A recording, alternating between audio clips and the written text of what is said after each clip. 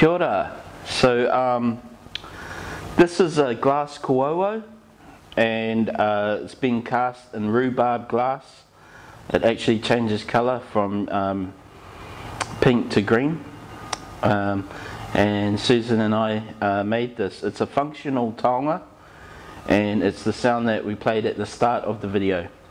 I'll see if I can get a few quick notes out of it so you can hear what it sounds like.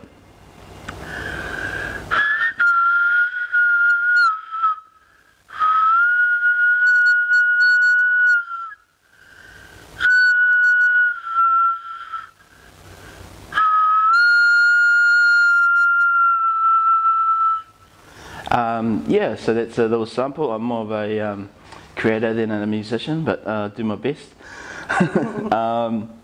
What's the pattern on the koauau? So this pattern has a taratara ākai pattern, and I'll hold that up to the camera so you can sort of get a better view of it. And yeah, it's a beautiful sound, and yeah, it was a very successful project. The other creations we have are these beautiful patu, and Susan's going to talk a little bit more about these colours and designs.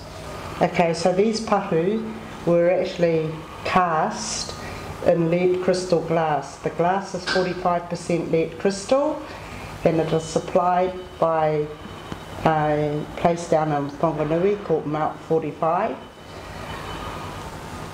It has a beautiful ring, and its reflective and refractive qualities are just really beautiful.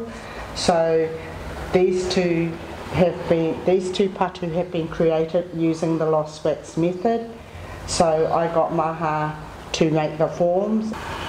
And for this particular patu, I was able to incorporate some high lines coming down here and a little bit of pikati notching along the side.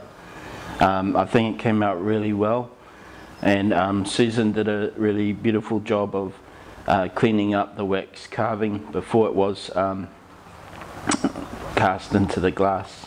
And we both chose the colour, so the colour of the one that Maha's holding on to is called kelp, like kelp that you get from the sea, so it's very kind of like, you know, kelp from the moana.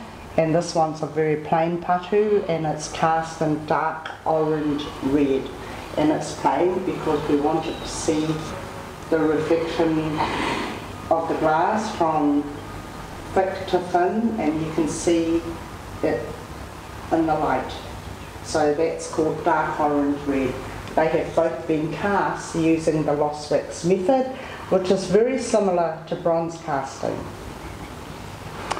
Yes, yeah. So it was a very successful collaboration. We're looking at creating more and more beautiful taonga from cast glass.